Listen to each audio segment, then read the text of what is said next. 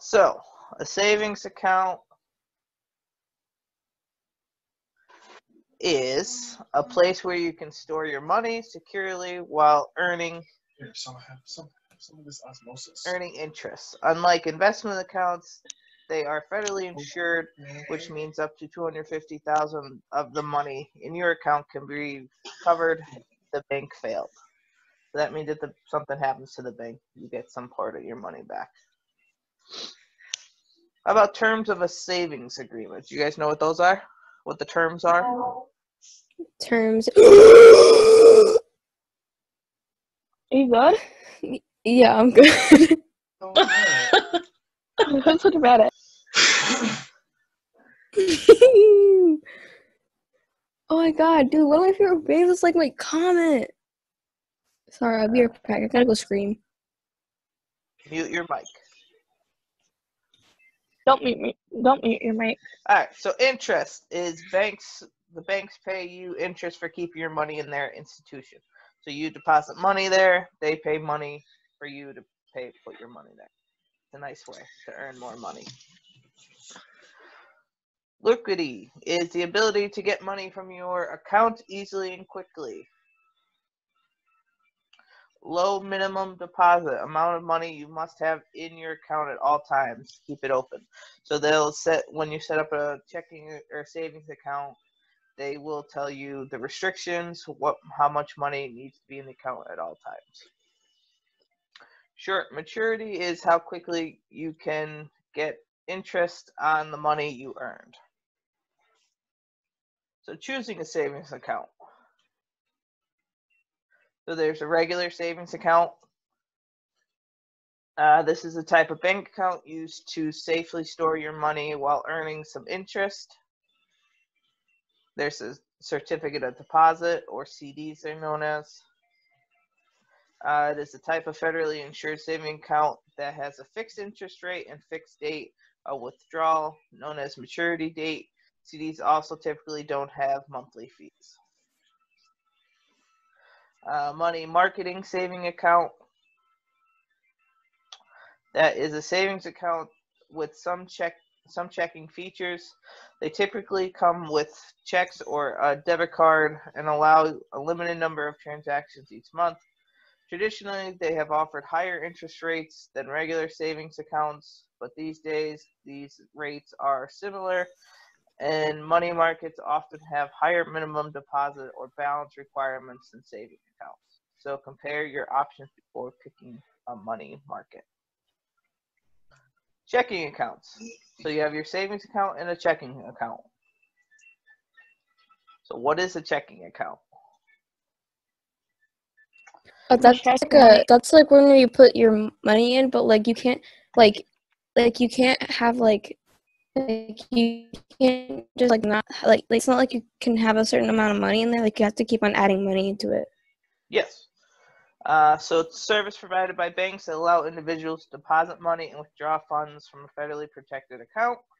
You could use personal checks in place of cash to pay for things. You can also use electronic debit cards or ATM cards to access individual accounts or make cash withdrawals. Do any of you have a checking account?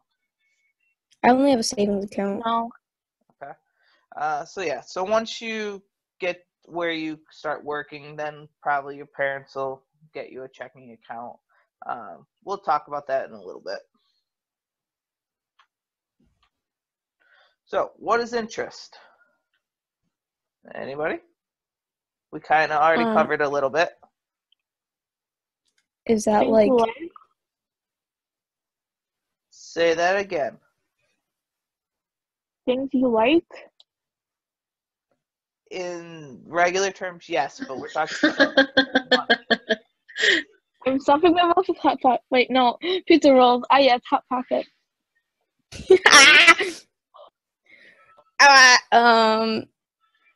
Interest is it like the deal that you have with the bank, like the type of account you have? Somewhat. So the amount you earn on your money. So like I said, say you deposit $500 into the bank into a savings account. That money will earn interest at a certain percentage rate. that the bank tells you. So let's say the interest rate is 5%, whatever. So your $500 will keep earning 5% interest every, I'm assuming month. I'm not 100% sure, but that'll be set up on your agreement. How much interest your money would get. So some banks pay interest if you keep your money in their bank. So that's good to know if your bank does do that. That'd be a question for your parents. So how much interest will you earn on a checking account? So this does vary from bank to bank and account to account. So depending on what type of checking account you have and the bank, one bank using the same account could be different than another bank at the same account. So you just have to make sure you do your research when going into this. So, do I pay a monthly fee for the checking account? You do. Yeah. Most banks do charge you a fee. Oh, really? Yeah. They may be. Wait, but do I have to do this when I'm older? Can I just like have money and just use it? Yeah. Well, Yeah. I mean, you don't have to have a checking account, but Oh, okay. it's nice. We'll get. There's a little video that I'm gonna play a little later on that'll show you everything. But some fees are more associated with if you overdraw, have a bounce check, like those type of things. Right. You Like may my not- bank, every month they give me cash back. Like if I use my debit card a certain amount of times, they give me like $10 back. Yeah. Yeah. ATM fees, they give it back. So like most ATMs, if it's not your bank's ATM, they charge you a fee for it. Yes. My bank pays it back. So are there charges using the ATM? Oh, there we go. Nadia just said yes. It does vary from bank to bank. Like her bank, you do get that money back. My bank, I don't believe we get that money back if I use an ATM outside of my coverage. Are there charges for making a deposit and withdrawal? Some banks do charge you for that. Some don't. If it's your home base, you won't get paid to do that. Just make sure you're within your network. How soon can I withdraw the money after I deposit it? Again, it varies bank to bank. Some may make you wait a few days, some couple hours, or right away. Can I use the internet to manage my account? Yes, you can. Nowadays, pretty much every bank has an app or a website that you create an account for, or just go on your phone. Penn Security has one. Yeah, like I said, most banks are now in the 21st century where they create an app. And I don't know if you saw, but Kim asked a question saying, do you have to deal with a bank at all? I did not see the chat pop up. What do you mean, Cam? Do you have to deal with the bank? I don't know why my chat's not popping up. It might be because, well, mine's coming up because I have the little bar on the bottom that's a like mute, stop video and everything, like at the whole. So that's why I'm seeing notifications every time. All right, so Cam, what do you mean? Type in the question. What do you mean do you have to deal with the bank? Yes, Angelis, you have your hand raised. I'll wait. Cam said, can you just keep all your money and not even put it through a bank? No. Oh, never mind. We're good. You can, but then you wouldn't be making money on that. And if God forbid, your house was to burn and you lost all your money in your home, then you won't be able to get any of that back because you wouldn't know how much money is there. Are the banks are the safest things to do? I mean, they should be, but you have to do your research. I mean, I feel it's best. I mean, it's good to keep some money home just in case something was to happen, but Right. Especially, oh, go ahead. I just wouldn't keep all my money home. Right. I mean, especially the way that things go anymore is that people tend to buy things online. You can't buy things online with cash. Yeah. If you have a debit card, you don't have to I know they have like the Visa gift cards you can buy, but there's like an activation fee and you have to buy a new one every time. Yeah. With a debit card, you could just buy things online. Yeah. Debit card, credit cards, you're better off to But with that how? stuff. How what? Because like, What's the difference between a credit card and a like- debit card? A credit card is money that they're kind of like loaning to you and you're going to pay it back eventually or over time. Debit card takes it right out of your account immediately. Yeah. bro, I'm too poor for this. Not to mention, you probably should be involved with a bank because you will be needing loans and stuff in the future Yeah. for school or whatever else. Yeah, like in Monopoly. Like in Yeah. Monopoly. Yeah. And I mean, it's, I'm sure you guys will one day want to buy your own house. The bank will give you a loan for your house. So it's Right. good to, and it's smart to start off whatever your parents' bank is, to start there. And then if you want to move on once you reach the age of 18, then yeah, move on to a different bank if you want, or stay with that bank. Like I said, we'll talk, this will be more explained in a video that we're going to watch. So this is how you balance your checking account. So each month you'll get a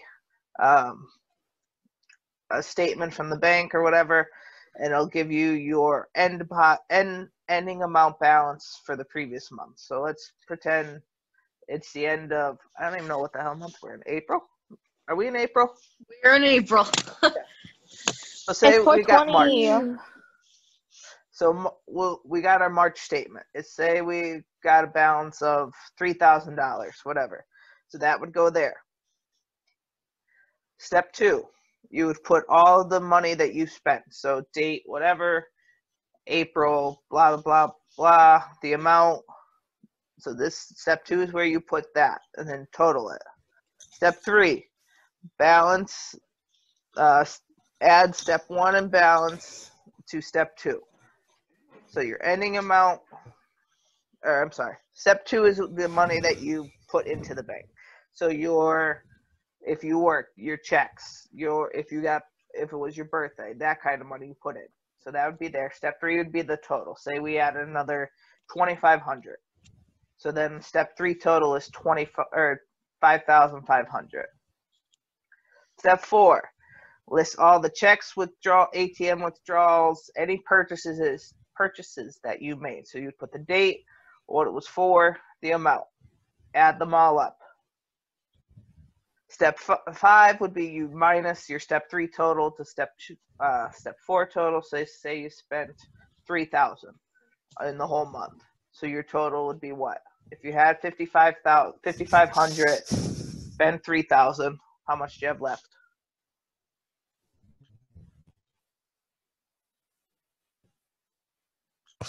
What was the question? 5,500 minus 2,000. 3.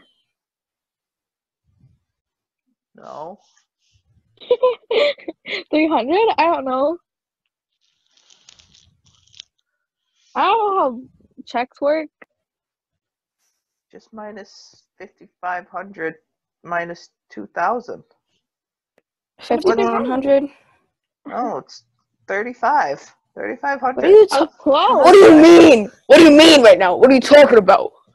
5,500 minus 2,000 is what? You said 200. What are you talking about?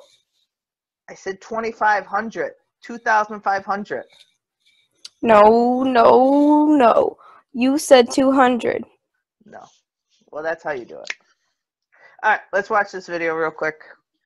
Hopefully this works. I see your little loading thing. Did you hear that?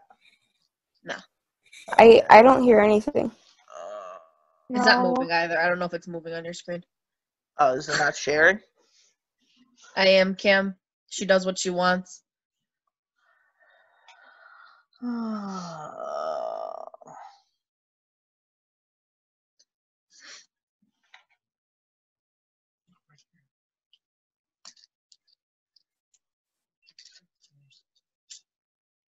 Nate, I got another reusable straw. Nice. It's metal too, so Well, I have to do I threw it away at Chick-fil-A. We had to go dig through the trash and get it out. When we went to the hockey You game. never cleaned it out, Oh, did you? shit. I did. I From put a it hockey in game. water. Okay. Not fair. You guys see the video part or no? I just see a picture No. of Yeah. a I receipt. see a picture. Do you see that it's a green screen right now? No. No. Technology do be hard though. Cam also sees the picture. Did you see this? It's green now, yes. Okay. Teaching your It- teen how to manage a checking account. Yes. All right. Here's the video. Watch it. It's only a couple minutes long. Opening a checking account is an important step Oh, in yeah. your teen's financial life. And it's a great opportunity for you to talk to him or her about managing spending and setting savings goals. When you think your teen is ready, it may be when he gets his first job or when you feel he's mature enough. Here are a few things to keep in mind as you choose the right account and teach him how to use it responsibly. At most banks, you can open a teen checking account when your child is 13, and one parent is usually required to be a joint owner of the account until your child turns 18. As a joint owner, you'll have the ability to monitor and access this account if you wish. Most banks offer online and mobile account access, so your teen can check his account status at any time. Some accounts also have text and email alerts that your teen can set up that will warn him of suspicious purchases or low balances, which can be helpful for a teen who is just getting used to managing his own money. As you do your research, take into account both the features and fees associated with each account to choose the right one for you and your child. Once you and your teen sign up for an account, she will receive a checkbook and debit card in her name. Make sure she keeps these in a safe place and doesn't lend them to anyone, including her friends. Encourage your child to keep track of her account and check her balance regularly. The convenience of modern banking has its downsides, especially for a teen who is learning how to manage her own money for the first time. If she doesn't keep track of her account, she might not realize the rate at which she's spending, which means she could run the risk of bounced checks, overdraft penalties, declined transactions, or minimum balance fees. There are several ways your teen can keep track of her account. First, suggest that she keep a transaction register. Some checkbooks come with these booklets, which your teen can use to record her deposits and withdrawals and keep a record of her balance. If your teen has a smartphone, she might find it easier to keep a transaction register using a checking app. It can be difficult to keep records on the go, so encourage her to save receipts from her transactions, like store purchases and ATM withdrawals, and have her record them in her transaction register later when she's home. Next, encourage her to log into her account every few days to view her balance and recent transaction history, and to check this against her transaction register. Does her online account balance reflect her own records? If it doesn't, it may be because certain transactions haven't posted yet. And each month when her statement arrives, she should sit down and review the charges and deposits.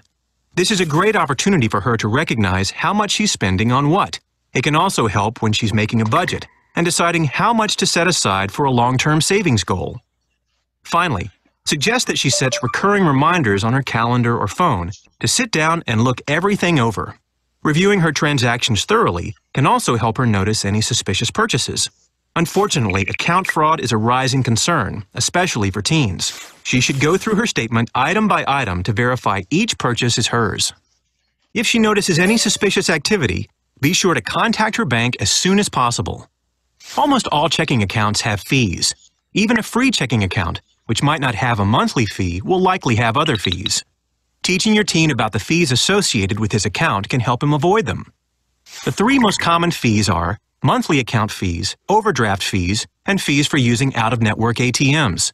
Many checking accounts will have a monthly account fee or a monthly maintenance fee if the account drops below a minimum balance. Overdraft fees can be charged if your teen tries to withdraw more money than he has in his account. It can happen as a result of a check, a debit card purchase, or an ATM withdrawal. If your teen writes a check for more than he has in his account, there's generally a fee. But a few different things can happen if your teen overdraws with a debit or ATM card. By default, your teen's debit transactions won't be covered by any overdraft services, so any overdraft he makes with his debit card is typically declined, and he simply won't be able to make the transaction. But some parents opt in to an overdraft service, so if your teen is in an emergency, he'll be able to use his card to pay for whatever he needs, and he won't be declined. However, these services usually come with fees. There are two common overdraft services, overdraft coverage, where the bank might authorize an overdraft, but charge a fee if enough money isn't deposited back into the account in the same business day. And overdraft protection, which can allow your teen to overdraw his account and transfer money in from another linked account, generally for a lower fee. While these can be good options in case of an emergency, if your teen makes a mistake and overdraws his account, even by $1, it's likely to result in a fee. Now, the account you set up may not have fees for overdraft services, or you may decide to pay the overdraft fees yourself. Regardless, consider setting some penalty so he understands that there are consequences for overdrawing his account, and he can learn that avoiding overdrafts is important. The best way your teen can avoid an overdraft is to routinely keep track of her balance in a transaction register and regularly confirm her balance online. She might also be able to sign up for text alerts from her bank that warn her when her balance is getting low. As she checks her account balance online, she should be very aware that what she sees as available in her balance might not be how much she really has to spend. For example, she might not realize that a check she wrote can take a long time to clear if the other person doesn't deposit it immediately. Or if she uses her debit card to pay for gas at the pump, the next time she logs into her account online, she might see a pending transaction for more or less than the actual cost of the gas she just bought. While the transaction is pending, the funds on hold won't be available for her to use, and it might take a few days for the final amount of the transaction to post to her account. This is one of the reasons why it's important for her to keep a transaction register that she can check against her account balance. She should also be aware of when money deposited into her account becomes available. She might not understand that only a portion of her deposit could be immediately available for use. Many banks show in their online transaction page when funds from deposits will be available. Have her consider signing up for direct deposit if she has a job and her employer offers it. Direct deposits are usually available immediately, which could mean her paycheck posts to her account quicker. ATM fees are another frequent charge that your teen might not be aware of. Most banks allow customers to withdraw money from their own ATMs without a fee. But if he uses ATMs at other banks or privately owned ATMs, like the ones you find in stores and gas stations, he will likely be charged a fee. And his own bank might charge an additional fee for an out-of-network transaction. Your teen can avoid these fees by only withdrawing money from his own bank's ATM. Most banks also list their ATM locations online and have mobile apps that can show your teen where their closest ATM is. Your teen might also avoid ATM fees by getting cash back when he buys something at some stores. One other thing to be aware of with ATM fees: most banks will allow an unlimited number of withdrawals per month, but some accounts might have a fee after a certain number of withdrawals have been made. Getting a first checking account is a big step towards financial independence for teenagers, helping them understand how their accounts work and encouraging them to get in the habit of regularly monitoring their accounts can help them learn how to manage their money responsibly. Doing so will help set the foundation for good money habits in their future.